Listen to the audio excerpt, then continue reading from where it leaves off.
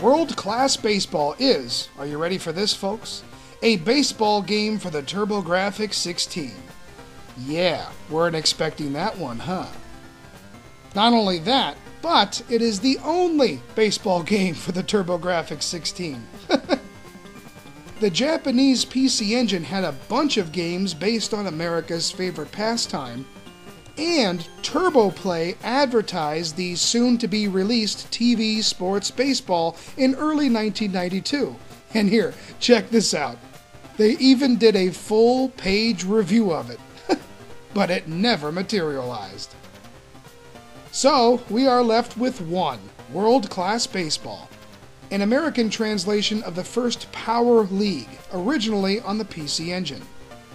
And, lucky for us, it is pretty well done. Let's start with the options screen that allows for a handful of different modes. The Versus mode is for a two-player game, so all you'll need is a turbo tap, a second controller, and a bud. Well, got the first two. Let's move on. The Open mode is a one-player, one-game versus the computer. And the Pennant mode is a one-player, multiple tournament game versus the computer. Watch mode is a computer-simulated game that you can watch. Finally, Edit mode allows you to change the starting order before you begin. Next is choosing a team.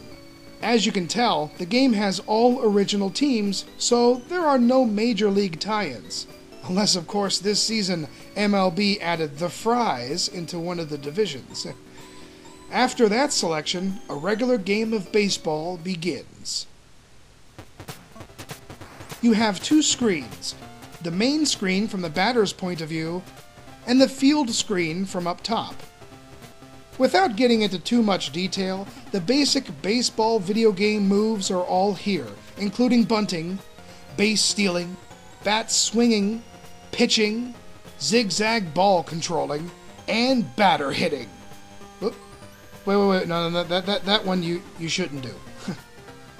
Overall, the controls are pretty solid, and you'll find yourself easily timing swings, the intensity of the swings, and the pitching speed and altitude. Now, if you just want to play a game of baseball and not worry about stats and substitutions, that can be done here pretty well. But if you like to use strategy and really manage your team, there are some really good options. No matter who you pick, I did notice a difference in how they pitched. Pitchers also do get tired, and as they wind down, the ball doesn't zig and zag as before, so using a substitute pitcher is a key defensive strategy. And let's not forget the pinch hitters, the unsung heroes. World Class Baseball was released in 1989, right at the beginning of the TurboGrafx launch in America. So, the Bases Loaded series on the Nintendo is probably a good example of how a game like this would be executed back then. Well, World Class Baseball easily stands toe-to-toe with those games. With the color capability of the Turbo, the green of the grass really jumps out of the screen. The overall graphics are nice and everything is pretty sharp. Pop flies and home runs tend to almost smash through the screen, which is a neat little touch. I can't say anything stands out amazingly well, but it's all represented nicely. The sound is okay with the simple crack of the bat and base sliding effects. You hear the umpire mumble some sounds that probably equal out and safe. The music, though, is great. The regular theme sticks in your head, and the intensity of it increases as the runners get into scoring position. As I mentioned earlier, the control is really good, and for a sports game, this is a definite must. So, World Class Baseball is overall a great game, but there are a few foul balls. Get it, foul balls? The ball's shadow is confusing, and your character will often not be in the right place to catch it. The shadow should indicate where the ball will land, but instead goes for more of a sunlight shadow realism, and I hate that. It gets me every time. Of course, the computer does it perfectly.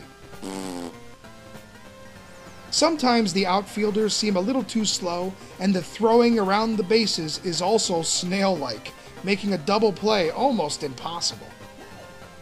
You can also learn the weak points in the computer's AI, which comes in handy when sneaking yourself around the bases. These minor gripes don't change the fact that World Class Baseball is a really great example of a solid, non-licensed baseball game from the late 80s. It is just a fun game to play, and come on, with teams like the Winds and the Togas, how can you go wrong?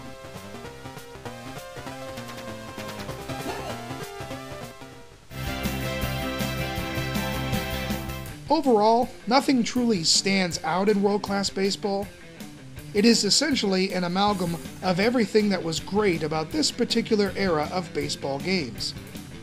Since it is truly the only baseball game on the system, I am happy to report that they did a solid job making sure it was a worthy one. Tight controls, fun options, addicting gameplay, and teams like the Apples and the Ninjas make this a home run.